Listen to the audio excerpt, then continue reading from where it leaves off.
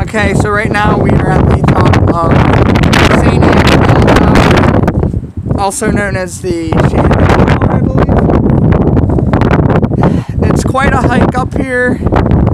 It's really windy right now too, and this was actually built in the 1700s, so you gotta trust architecture from back then. There's Callie. The reason that she has earmuffs or earplugs around her neck is because climbing up, you gotta watch out because you actually go past the bells, and if somebody's ringing them, it's probably gonna be a bad day. But this is the view from up here. It's pretty windy, but it's a beautiful day considering the amount of rain we've been getting. This is the second largest clock in the world, right after Big Ben, of course. We just learned that on the way up. They have some inscriptions for you to read. So I'll just give you a quick walk around and then we'll head down and I'll show you how tight it is. There's some pigeons.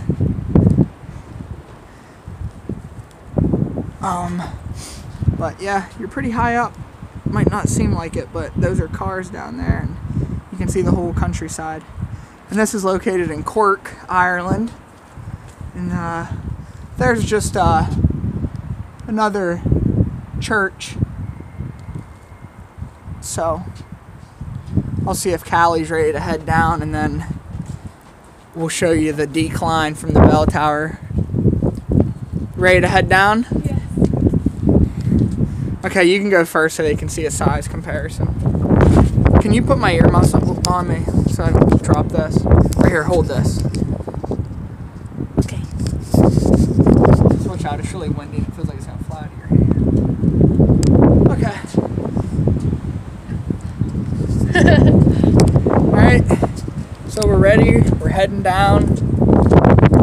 If you're claustrophobic, quit watching. You're probably not gonna be able to hear any of this because of the wind. But here we go.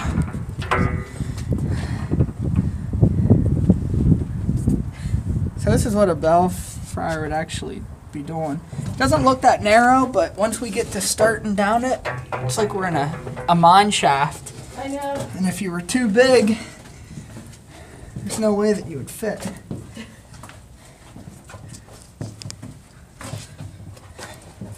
And you gotta really watch your step down here by the bells, but I don't even know if you're going to be able to get the tablet down this thing. I'll show you how tight it gets.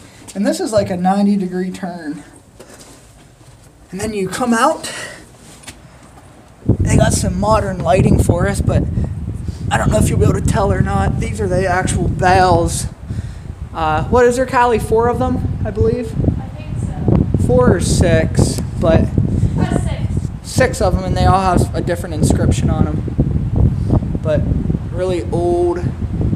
We're up really high, and these are the steps going down by the bells. You gotta watch out, there's some bird poop around.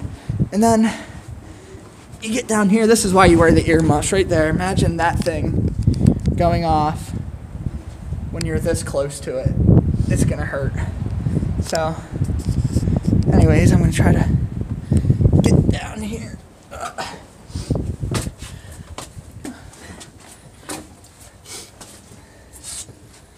Like Callie said, coming up, there's an arrow there if you somehow would get lost on this staircase.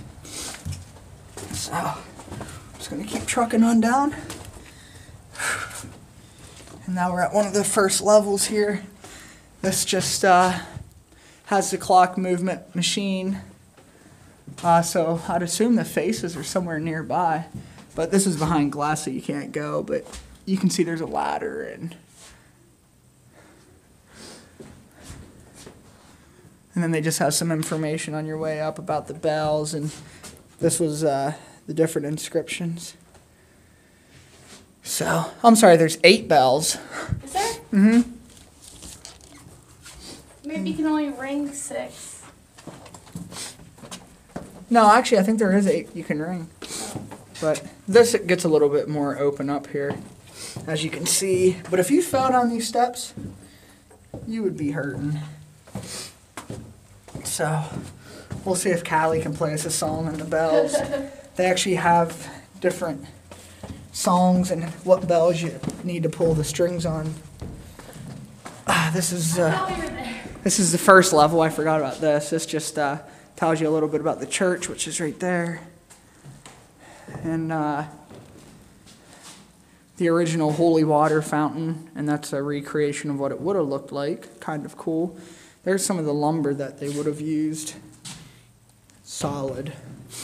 Some stuff inscribed. I thought that it says that you use these for burial or death. Oh, sorry. The urn is for burial, not for holy water. Oops. My mistake. Oh, this is what I was talking about. The pant. The pant is 16th century word for public fountain, which I would assume was holy water since it was in a church, but maybe it was just for drinking. I don't know. And those are the strings going up to the bells. And we're going to go down to the next level and see if we can't play them. We should have did a video in the prison. I know. Oh, that's outside. It's really kind of frosted up or steamed up. But we'll head on down and Play a tune. see if we can play. Okay, we've made it. This is the first level. Some old pews, some old equipment. These two people are kind of neat. Just real quick, Bob and Joanne. They're from the original school that was here originally. 1716 is when they were from, so they stand now behind this glass out of the weather, I guess, to keep safe.